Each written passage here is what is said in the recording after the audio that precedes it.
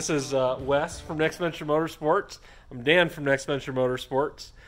We are here at the Next Venture Motorsports new R&D bay. We have a lift. We just expanded into a new building, and yeah, we had to get a lift. And, well, we also had to put UHMW on the belly skids that are on this JT. So the skids had to come off because we installed them without it, because they received the prototype. So I mentioned to Jan, hey, since we're taking the skids off, let's do an install video. You guys have been asking for it? Here it is.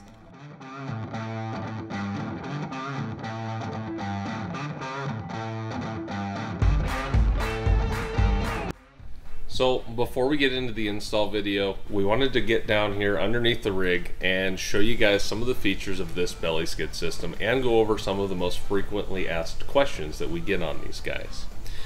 So this system is primarily made out of 50-52 aluminum because we're going for weight savings and we're also going for strength. And there's a reason that this particular alloy is preferred among so many sheet metal manufacturers. And it's because this alloy actually forms so very well without becoming brittle. And that's a big concern with some alloys of aluminum is as you cycle it, as you hit it with a 5,000 to 7,000 pound vehicle, are you going to see cracks propagate or anything like that at your forming lines? And we really like to choose bending over welding because in this heat affected zone on either side of the weld, you'll lose anywhere from 50 to 58% of your strength in these welded areas. So that is why you're going to see so many formed flanges on this system.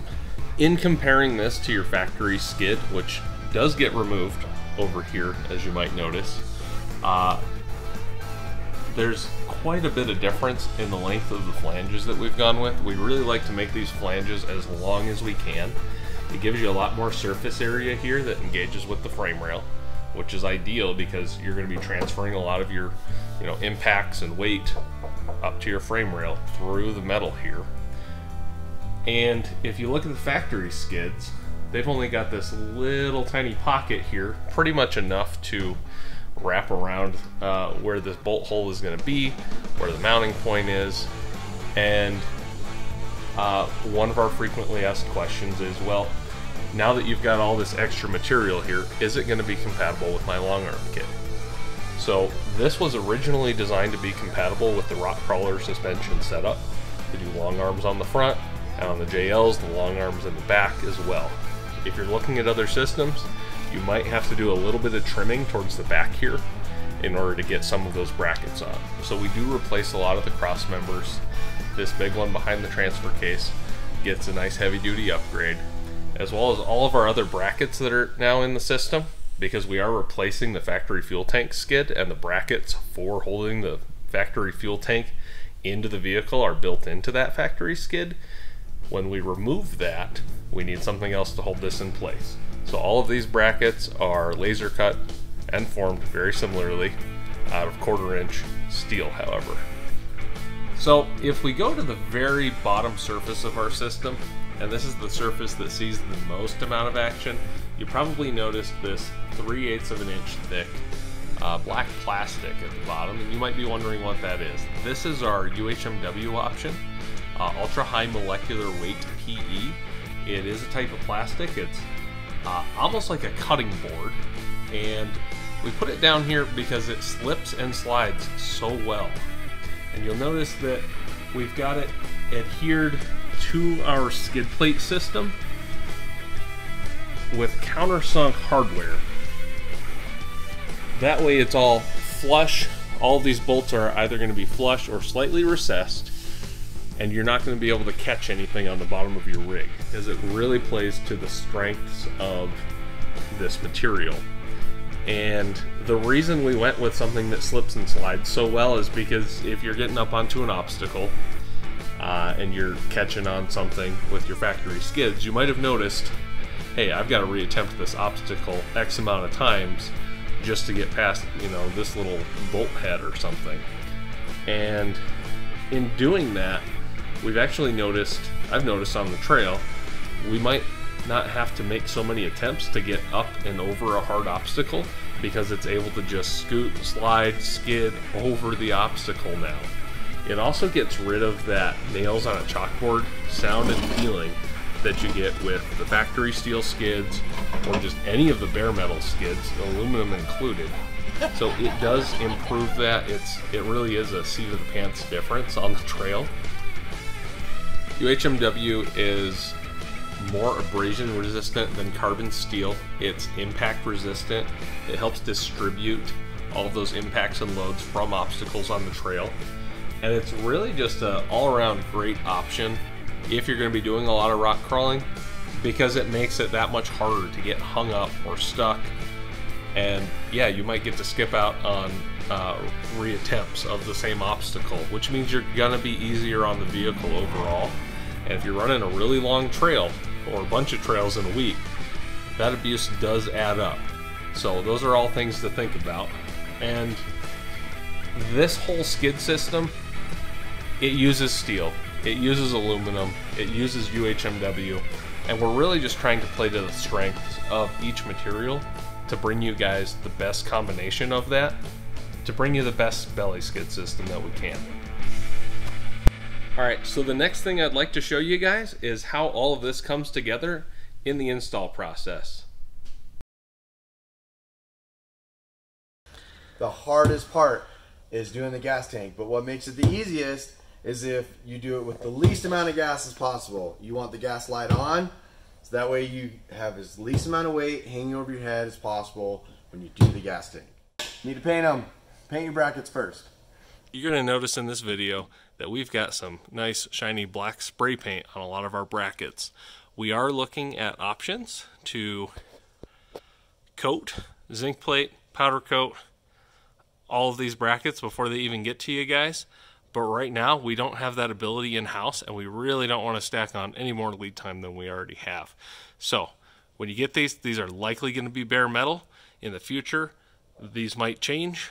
Right now, do a little bit of paint prep, get some spray paint on there, or take them to your favorite powder coater down the street if you've got one before you do it. Otherwise, these steel brackets are going to rust. So if you're starting with an entirely stock, untouched vehicle, you're going to want to grab your 18 millimeter socket and pull off the factory cross members. Wet right on cue here.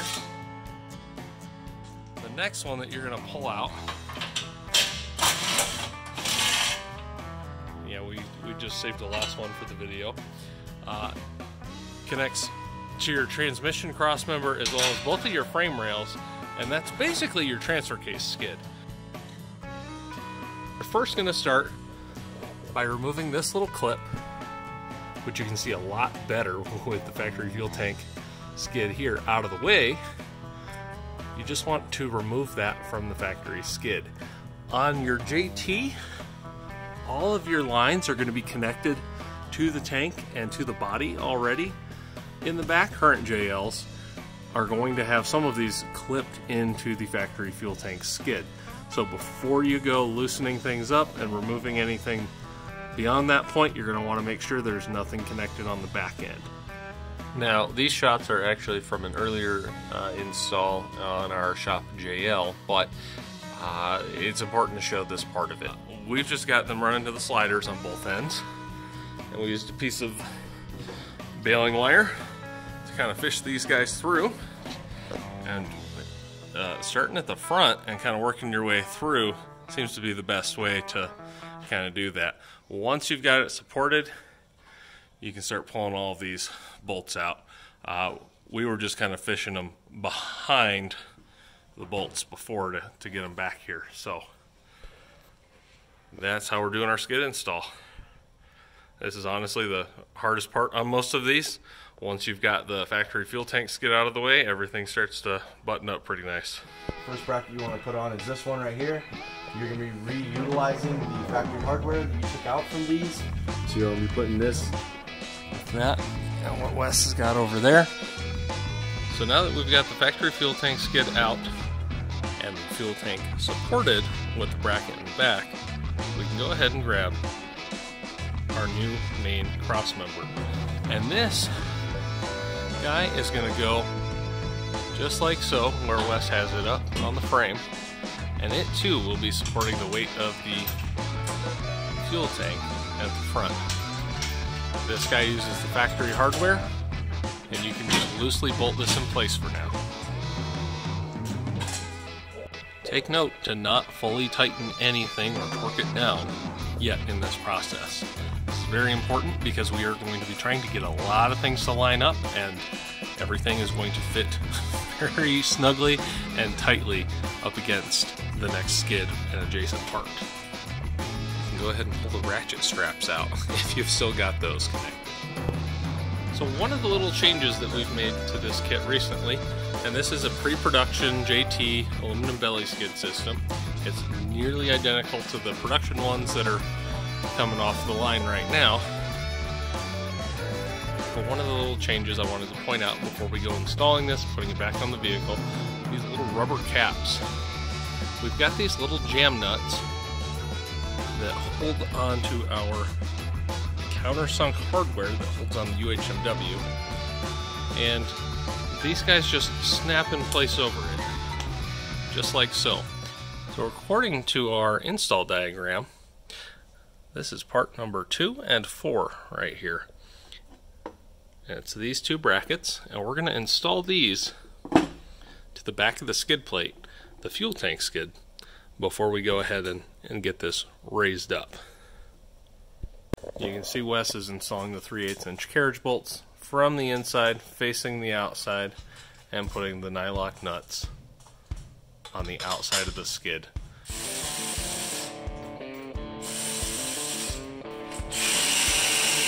So for this step, you're going to want to find a friend. You want a second set of hands to get this big long skid into place, and you want to have your hardware ready.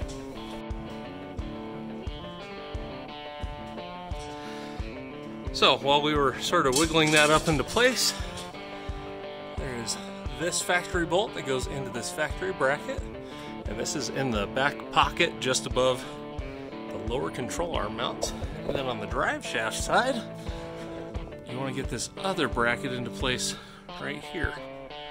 And just be aware, your e-brake lines or cables are right here. I did have to kind of just flex that out of the way in order to get this bracket into place. So on Wes's end here, he started with using some of the supplied countersunk M12 hardware to go into the factory riv nut or PEM, the factory captured hardware. So these guys are shown in the instructions with a transparent cross member.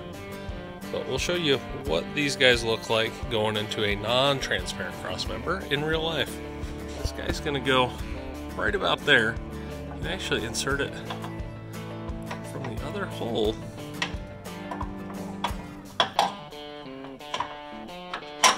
Click it into place like so. And you can go ahead and tighten this guy down, finger tight rather, and the other end of your hardware stick is actually going to remain unpopulated for right now. We're going to be using that later to attach our engine skid. So once you've got the front and the back started, you can go ahead and start populating out the rest of the hardware, both on the inside right here and out on the frame rail. If you are having an alignment issue, go ahead, move the skid around. If everything is loose, it should let you move everything into position to line up holes right now.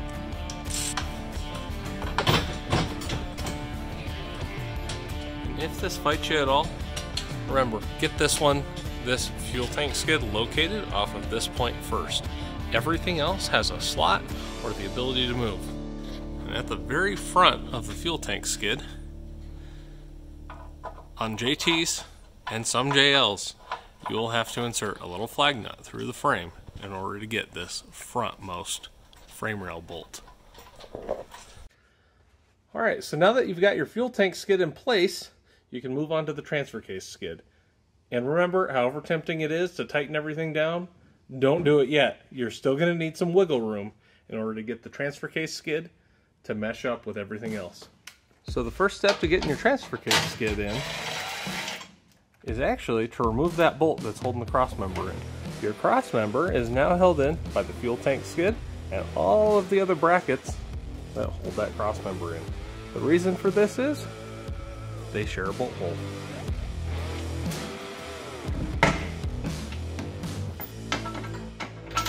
Then you'll go ahead and reinsert that same piece of hardware. So once you've got your transfer case skid partially installed, you're going to want to come over here back to your factory transmission cross member, and if you'll remember this little hardware stick that we put on the passenger side, you'll be doing the same on the driver's side.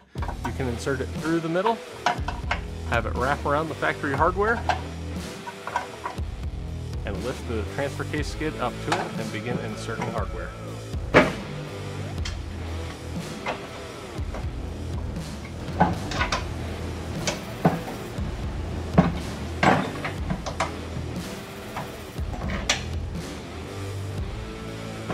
So once you've got your hardware in the front of the transfer case skid, along with this guy that is shared with the cross member that goes into the frame, you can start working your way from the back.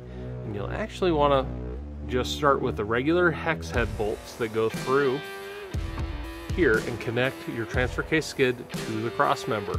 That way you're not fighting to try and lift this thing up at the same time when you're inserting these 3 flush or recessed countersunk flathead bolts.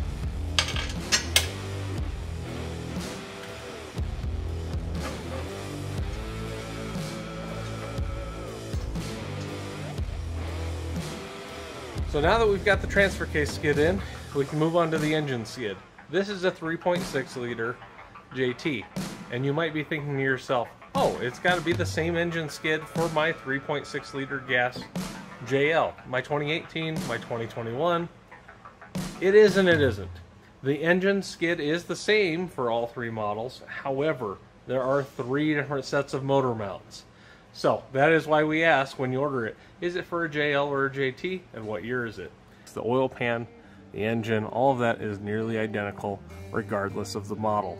If you look at your engine mounts though, your motor mounts, and the brackets that attach them to the frame, the JTs and the 2021 and up JL Wranglers are going to look pretty much like this. The JT and the JL are not quite identical. They're identical on one side but not the other. Not sure why, but if you look at the 2018 through 2020 JLs, you're actually not going to have this style of bracket right here. And we're talking about this because our engine skid ties in to the bracket as well as this bolt on either side on all models. If you've got the 2018 through 2020, it's actually going to tie into 2 holes that are located at the bottom rather than tying into any of the factory hardware. Now, if you do have to swap these pieces of hardware out for the included longer pieces in the hardware kit, please note you're going to have to get some heat on these guys because there is a lot of thread lock on these guys from the factory. The factory wanted to make sure that these didn't come loose. We recommend that you do the same when you reinsert these.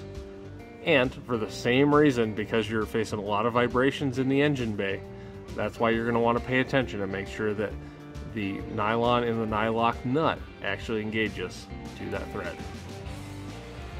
And you can see the brackets right here.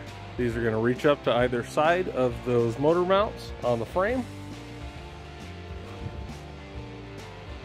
And that little nylon insert is what you want to be paying attention to. You want to make sure that that is fully engaged.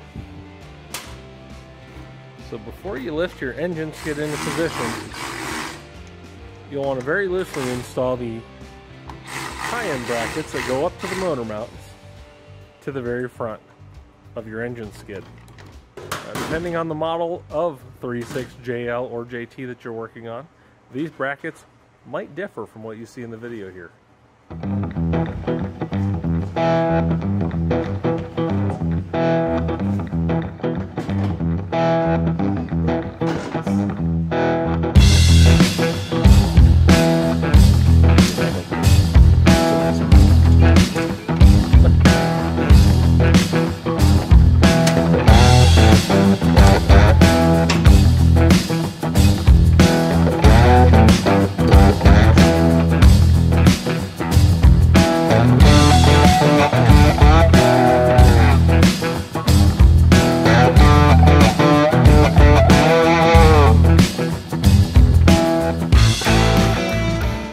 once the engine skid has all of the hardware in, and you have double checked to make sure everything else has every piece of hardware, you can go ahead and start tightening everything up.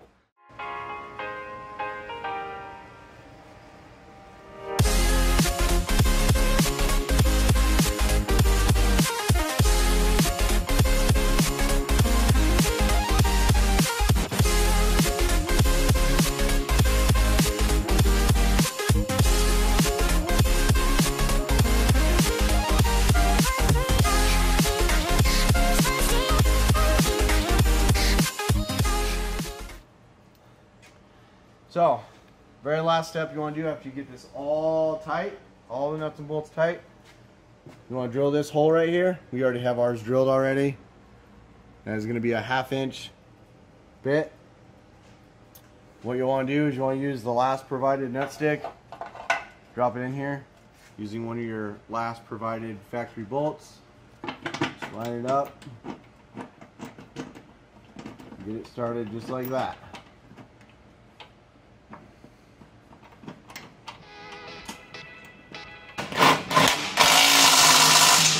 The last thing you want to put on are these little brackets that are for the engine skid. You're just going to go up over the exhaust like this on both sides. And it'll sit in there just like that.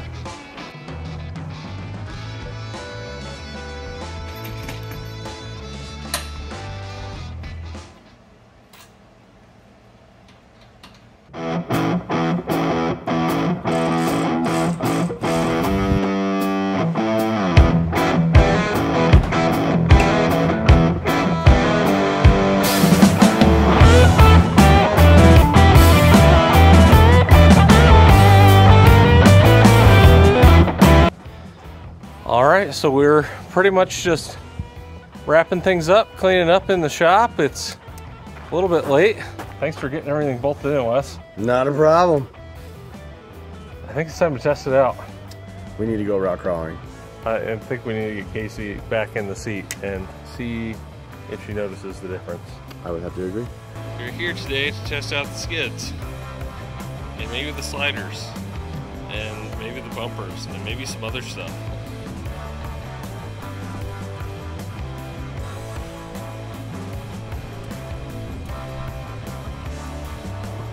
A little bit, driver?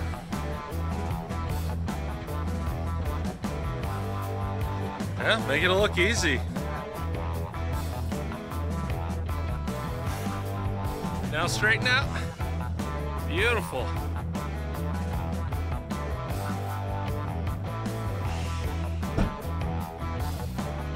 That hitch has got to get relocated.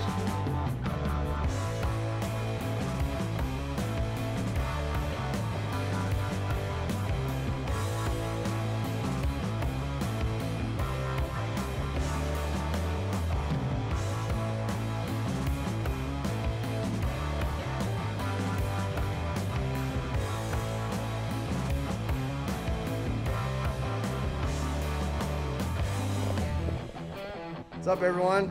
This is Dan and Wes. We're at Next Venture, and we're gonna do an install video. Yes, we are. Everything here, when you start, you're gonna want to get the instructions. You can get those off our website. You can email us. You can get it off of our Google Drive. You're also gonna want to get some nice Liquid Death refreshment. This is the Mango Chainsaw Edition. If you look at the ingredients, there's not a whole lot of mango in it. Don't worry about that. It's delicious. I just want to make sure I say the right thing. You just have a no Billy. Oh, I did. I totally did. I didn't even say it. It's never too late to live your dreams. Oh, Billy!